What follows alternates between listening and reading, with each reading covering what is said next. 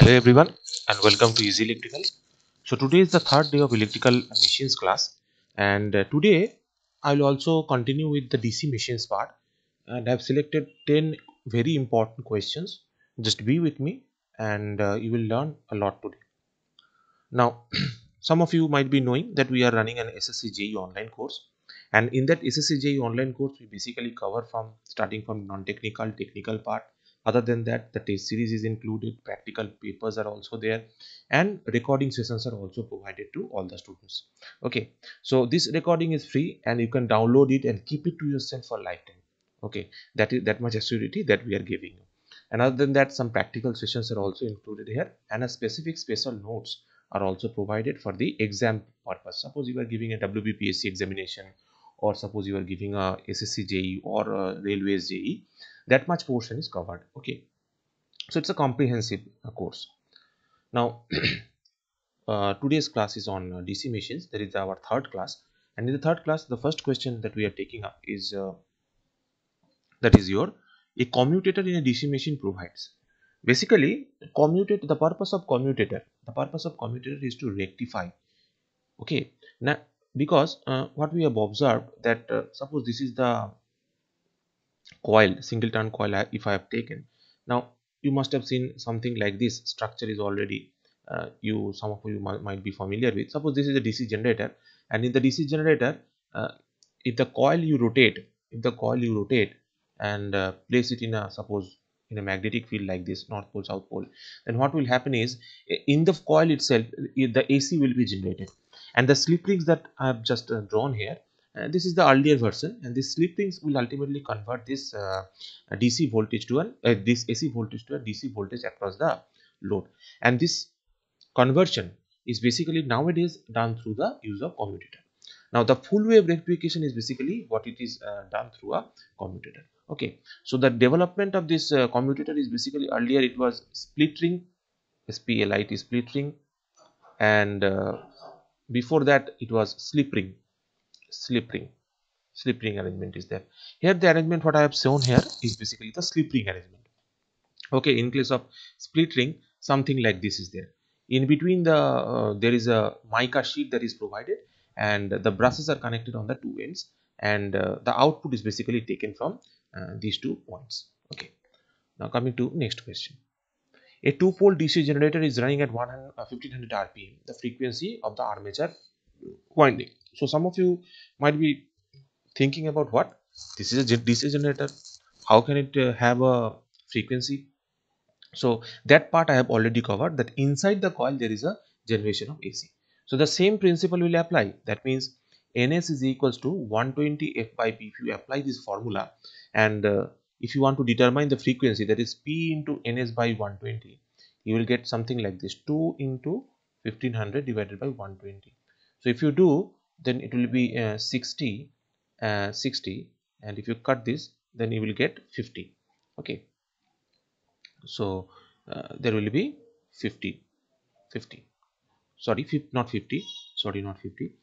This is your 120 hertz, and the calculations is basically your suppose, just let me recalculate it once again. That is your it is 1500, right? Here it is your 120 by P. Now if you just cut these two, that means 120, another 0 is getting cut, so here you can get 6. So that is 150 divided by 6.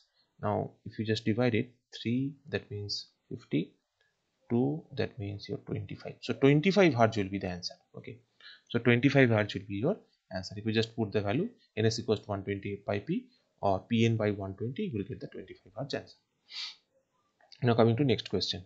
How do you connect the interpole winding and compensating winding with the armature circuit? Basically, just keep in mind one simple thing, that both of them are connected in series. Their purposes may be different, but their connection with the series winding is basically the same. They both are connected in series. Now, speed control by the field flux is. Field flux control is basically one such method where we use to control the speed of the machine above the rated speed. Above the rated speed. Rated speed. Okay, so one formula we know, Eb is equals K phi n. Eb is equals K phi n. So speed we can see Eb divided by K phi.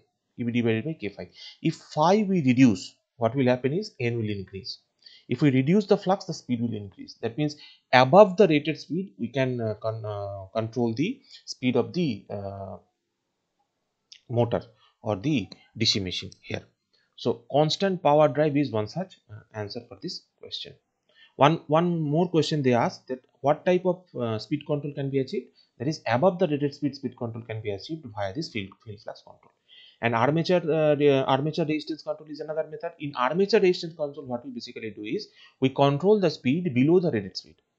Above the rated speed we use field flux control, and below the rated speed we use armature resistance control. Now coming to next question. Two machines X and Y have the armature resistances given, and it is 0.5 ohm and 1.5 ohm respectively. So out of the options, the option B is correct. Okay, X is bigger than Y. That means X is having a higher rating for the same voltage rating. Okay, X will have a bigger voltage rating, because see here, insulation is required where insulation is basically dependent upon voltage, and the size will depend basically on the whatever insulations are provided.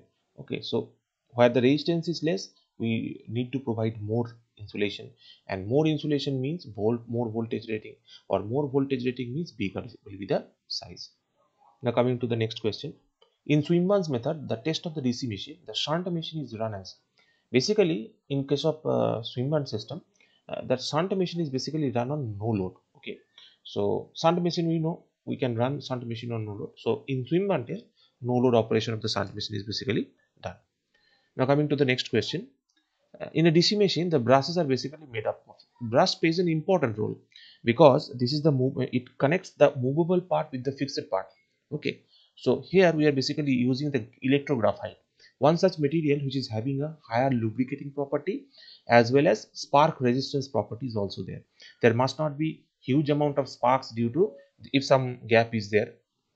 Okay, the spark reduction and the lubrication has to be good. Inherent lubrication has to be good. Now coming to next question. DC series motor should never be operated on no load. So here, suppose all of the options are given, you just read it through. The field current is initially 0. The motor does not start. It will take too long to accelerate, or none of this. Basically, here it is none of this. Why it is none of this? You know, when we start or try to operate DC motor as a no load, it will develop huge amount of speed, and that speed will ultimately destroy the machine. And none of the points certify what opening of a DC or operating a DC series motor on no load can do is not explained by these 3 points. Okay. Now the next question is, a differentially compound DC motor drives is a constant power load if the series of the field gets short circuited. Okay, if the series field gets short circuited, so compound differential compounding, you must be knowing that the series field coil and the shunt field coils, whatever is there, they act in opposite direction, they actually cancel each other. So the armature current remains the same, but the speed falls. Okay, if we short circuit the field, series field, if we short circuit, the armature current will not have too much of an effect, but the speed will certainly fall. Now coming to the next question, or last question for today. The constant speed torque characteristics is observed in, basically constant speed torque characteristics is observed in case of your, here all the options are not correct, none of this will be the correct answer. Here shunt motor will have the constant speed torque characteristics. Suppose here I am mentioning in this direction torque, and in this direction suppose speed I am mentioning. So speed will, suppose this is the constant speed line. So for a shunt motor it will be like this. Okay, for a differentially compound motor it will be like this, and for a cumulative compound motor it will be like this, something like this will be the representation. And the DC series motor, it will also be in this genre only, and it will be it will not be, because you know that torque is proportional to phi Ia. Okay, so torque is basically your phi square or Ia square, or Ia square we can observe, Ia square we can observe. Okay, so here also you will see that there is a larger variations in the DC series motor we can observe, but not a constant characteristics you can see. So today we will be ending our DC machines part, and from the next day onwards we will be starting our transformer part. And in the transformer part again I will be taking up on three such classes 30 important questions that are very much relevant and asked in previous years questions as well, and very much important for our perspective. Okay, so thank you for staying up to this point. If you have any doubt, you can call us at this number provided already, you know, that 833 506 7725, or call us at your or you can also email us at our this number, and email us at this email ID as well. Okay, electricaleasy@gmail.com. If you have any doubts, you can also post your comments in the comment section as well. I will We will try to answer all of them, whatever you have. Okay, thank you everyone for listening up to this point. Thank you.